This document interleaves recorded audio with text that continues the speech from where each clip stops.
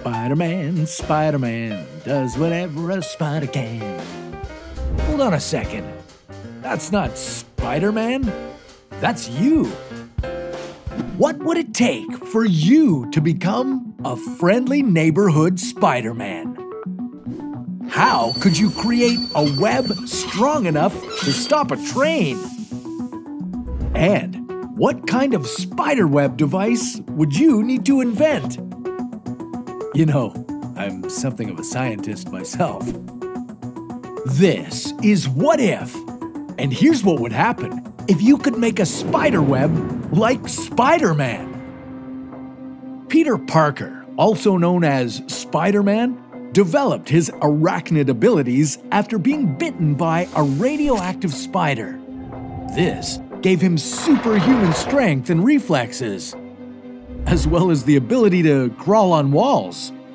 But the Spidey skill you're most interested in is the web. That's what allows Peter Parker to swing around skyscrapers and tangle up baddies. Spiders make their webs from silk, a natural protein fiber. They produce this liquid protein in a cluster of organs in their abdomen called spinnerets. Once ejected, the protein forms into fibers that spiders pull out of their bodies with their hind legs. So, if you wanted to make your own web, would you need spider organ implants? Sorry to say, but we're not going to wait around for you to get bitten by a radioactive spider. Let's come up with our own web-slinging alternative. You might have heard that spider silk is stronger than steel. And when it comes to physical properties like tensile strength, this would be technically true, but your average spider web couldn't catch a human or support you dangling from the Empire State Building. There are 7 different silk glands in spiders.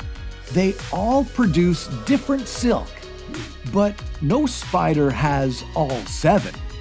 Some spiders produce silks with a lovely golden sheen, others with a white or bluish hue. But you'd be looking for the toughest. Check out the Darwin bark spider. A 1 millimeter thick thread of this silk could support the weight of a panda dangling from it. Tough, but not tough enough. Switch over to a Malaysian steel cable of the same thickness. Now, your web could support the weight of a full-grown gorilla. But for the heroic acts that you'd need to accomplish as a friendly neighborhood Spider-Man, like stopping a train moving at full speed, you'd need something lightweight and tougher than steel, like a carbon nanotube rope. At a thickness of 2 millimeters, this material would have enough tension to catch a falling car without breaking. Though you'd certainly need to hit the gym and build up your non-superhero human strength. With that all sorted, you'd need to pack that into Spider-Man's watch-sized wrist contraption, and you'd be ready to save the day. Well, almost ready. Imagine you wanted to make one single swing from a 10-story building. You'd need 20 meters of carbon nanotube rope. The volume of rope you'd need for that one use would be similar to the volume of 1.5 golf balls. And you'd certainly want to swing more than once. If you tried 50 times per hand, you'd need your wrist containers to be about 10 centimeters in length. Hardly inconspicuous, but it sure beats the heavy backpack you'd need to carry the same amount of steel cable. Now, you'd need to calibrate the rope's launch speed. Let's start with that 10-story building. Your rope would need to launch at a speed higher than 24 meters per second to reach that height.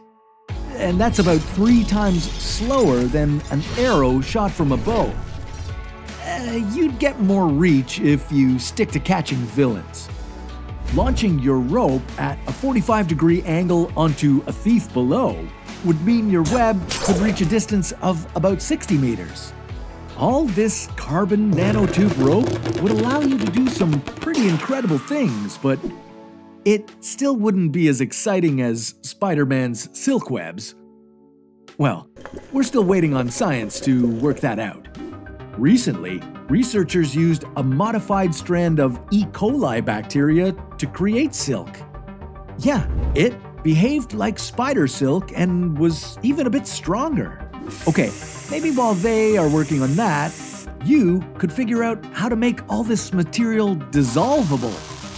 Imagine walking to work and seeing all the rats, raccoons, and pigeons trapped in tons of sticky webs. Oops. Or worse, imagine getting caught in a giant spider web yourself.